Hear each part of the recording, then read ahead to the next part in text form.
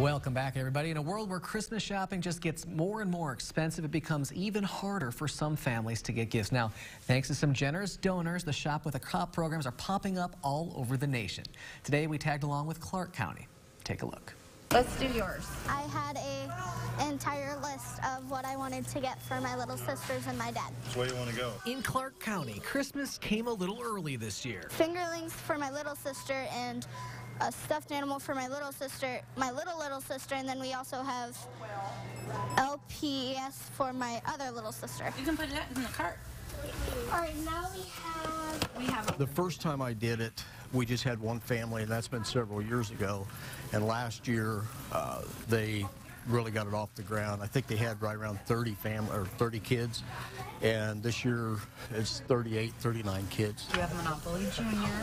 You have Scrabble. The aisles of this Osceola Walmart were filled with kids and cops. Yep, make somebody's Christmas nice. There we go. Crossing off items from their family's wish list. Get him in there. Ain't got everything for everybody, right? Well, they've got a good grasp of the store. Does that help make it a little easier? It sure does. It's just keeping up then. The program gives each child like Amber Lynn Hot Wheels. $150 to shop for their families. Try to get everything they want and budget it so we can go a little over on one, a little less on another. Once they make it through the line, The first one or second one? First one, pickup. they pack up the police car. New stuff for the kids. And then it's time to wrap all of them up, too. There you go. Each gift personalized for their family members, creating some lasting memories and gratitude for the givers and their families.